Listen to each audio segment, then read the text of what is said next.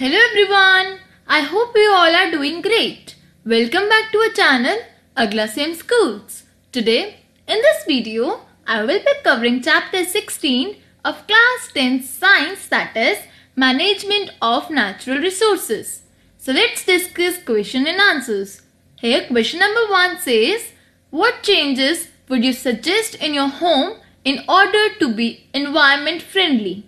Answer is, we would suggest following changes in our home to make it environment friendly.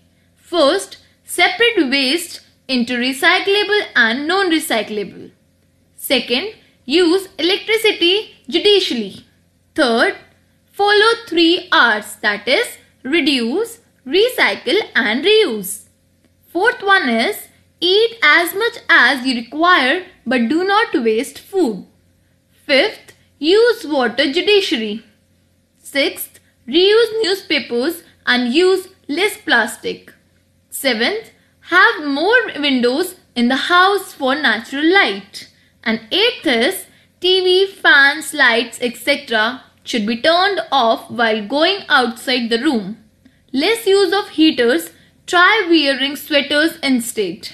Further, question number 2 says, can you suggest some changes in your school which would make it environment friendly? Answer is, following changes can be made in school to make it environment friendly. First, plant enough trees in the school. Second, leaking taps should be repaired so that water is not wasted. Third, bring food in reusable box, not in plastic bags or in aluminium foil. Fourth, teachers can educate students about environmental conservation.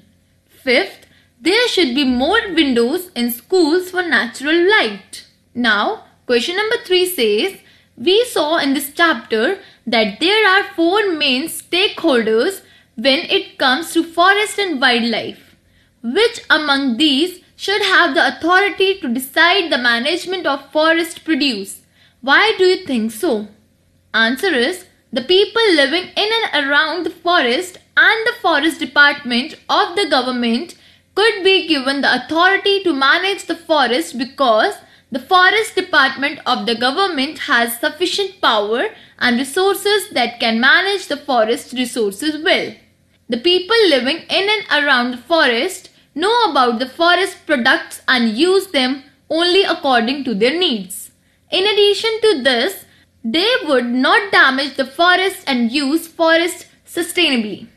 Now, question number 4 says, how can you as a human contribute or make difference to a management of first, forest and wildlife, second, water resources, and the third one is petroleum. So first, let's talk about forest and wildlife. First is, trees should not be cut. If trees needed to be cut, then new trees should be planted in their place. Second, trees should be saved from fire. Third, forest animals should be protected and their illegal hunting should be prohibited. For the second is water resources. First, tap should be closed when water is not in use while brushing, shaving and washing hands. Second, protect water resources from getting polluted. Third is, if there is any leak in a water distribution system, then repair it or inform the concerned agency. And the third is petroleum. First, public transport should be used instead of private vehicles to save the petrol. Second, do not use electricity in vain. Third, switch off the vehicle at the red light if you have to wait for too long.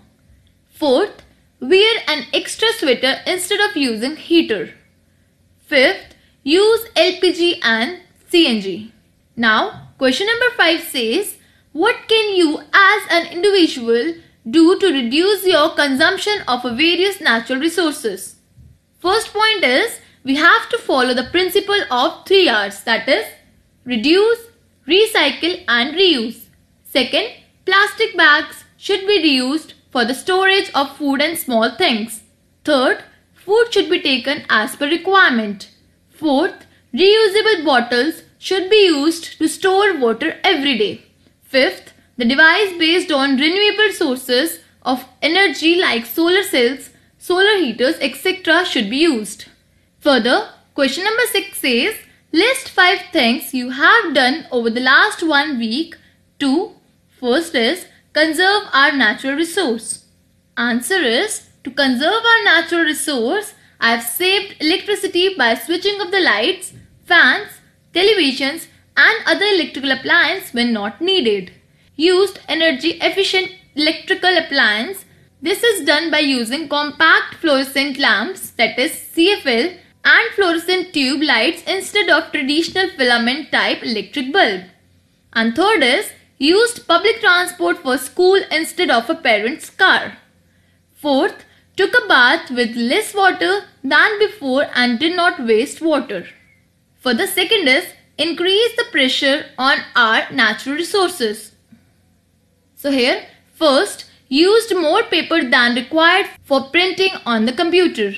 Second, kept the fan on even when I was not in the room.